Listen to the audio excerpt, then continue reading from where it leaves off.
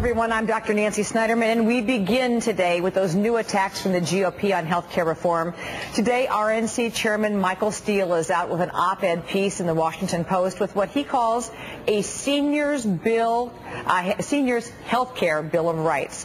Let's get right to it and bring in Democratic Congressman Anthony Weiner of New York and John Botha, the Executive Vice President for Policy for AARP. Gentlemen, thank you as always. Representative Weiner, you have been out in front talking about what you say are the truths around real health care reform.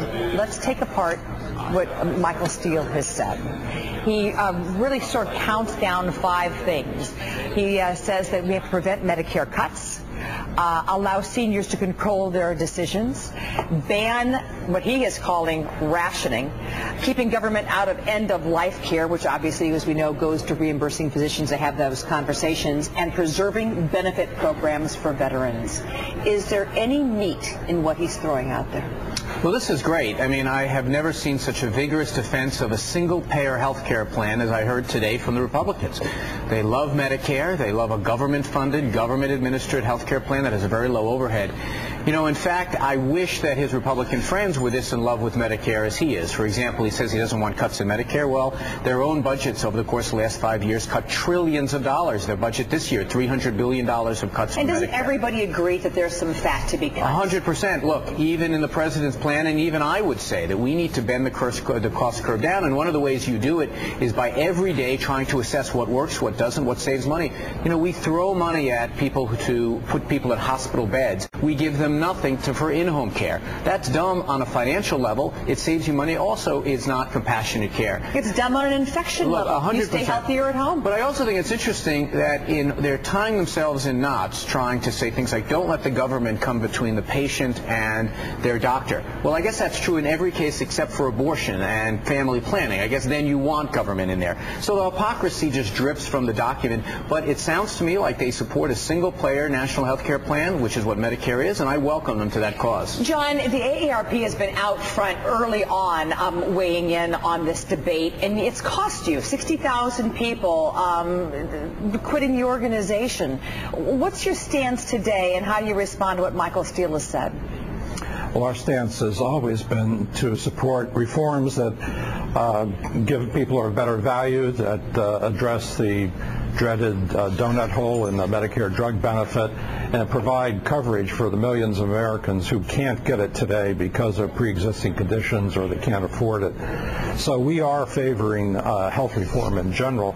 We're still looking at the actual legislative proposals, and we have not seen anything in any of the House bills or the Senate bills that would do the things that are alleged in this op-ed. We certainly welcome the goals he puts forward. There's nothing wrong with these goals. You know, John, I have to say, the times I've spoken with you before, you've always been very clear-cut about speaking the truth, but I've just been handed a statement that says the AARP is glad to have GOP on the side of older Americans. Doesn't that just feed into the fact that there are a lot of mistruths in Michael Steele's op-ed piece? We don't agree at all with this characterization of what's actually been proposed in legislation. We do not see anything that would put the government in between a person and their doctor, for example. So what the statement is, we're glad that finally we're seeing some affirmative principles, some affirmative goals coming from the head of the Republican Party. Do you think that... Look, I agree with John. You know, AARP is in a difficult situation here because they have on one side people just making stuff up that impacts seniors very intimately, and they have to spend a lot of their time defending against it. And you're right, they were reiterated a lot of points here in Mr. Steele's op-ed.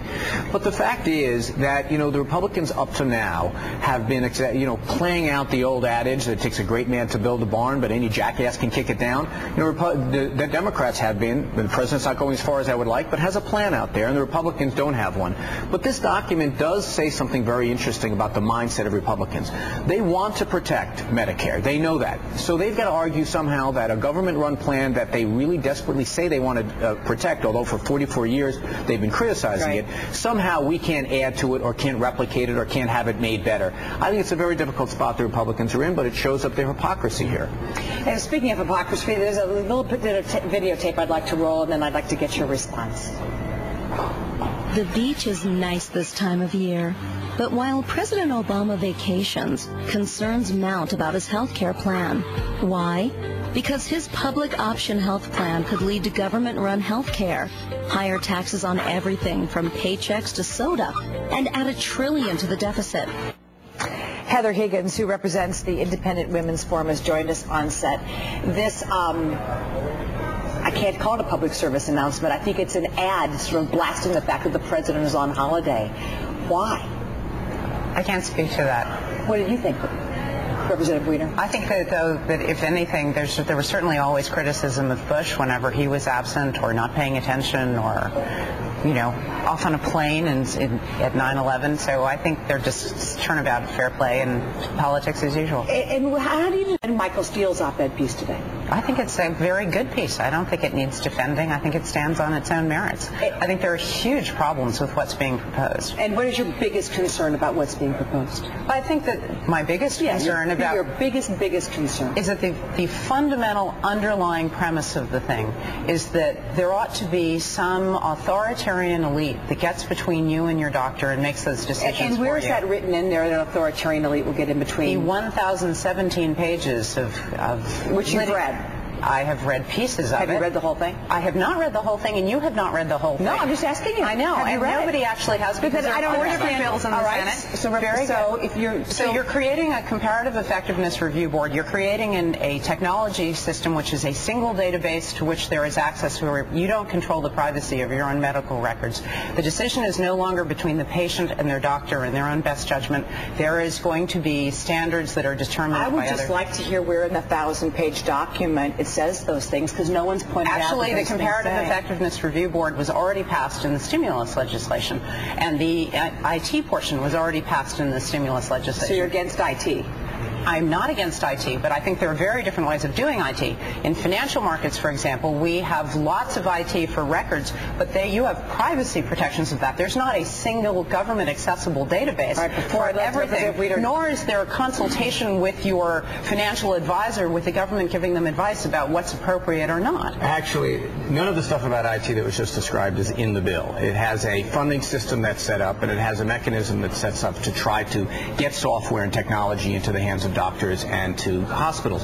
One of the things that's very clear in the bill is that we, frankly, don't say there. It's going to be the subject of separate legislation how the IT is going to be set up. But let me just point out, because it was in the ad and it's come up here, you know, there's a certain hypocrisy. You know, to say that, oh, we're against government involvement. We do have government-run programs at 40% of all health care. And in fact, Mr. Steele, in his op-ed and today in his principle, says we have to vigorously defend the government's role in providing health care.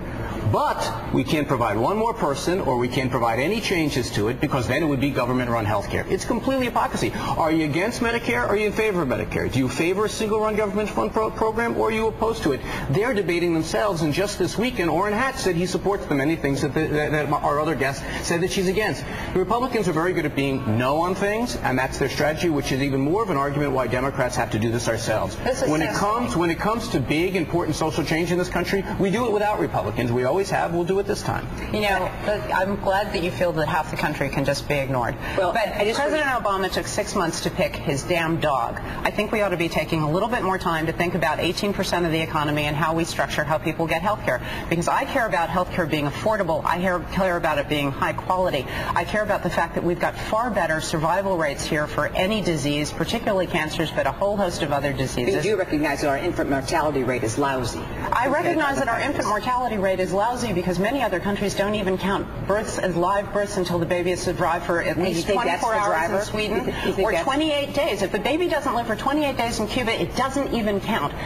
You want to play games with statistics, that's a great way to do it. Well, then, you know what, we make heroic efforts on children that no other country would even try on. So, of course, we've got higher infant mortality. It's because we try harder on babies that nobody would try with at all. You know what? That's just not true. I can't let you end on that one. We're 37th for a lot more reasons than we count live births differently. And one other thing before we leave, because we will continue this. If you want to talk about privacy, and I think we have to talk about privacy as we talk about information technology, once a unit clerk or a secretary holds your papered chart in a doctor's office, you already have privacy issues. So I think we have to reframe this to some sort of sanity to talk about privacy and how we move this forward, because we have to move from a paper nation at some point. Representative Weiner, Heather Higgins, thank you very much. And John Rother, always a pleasure. Thank you so much.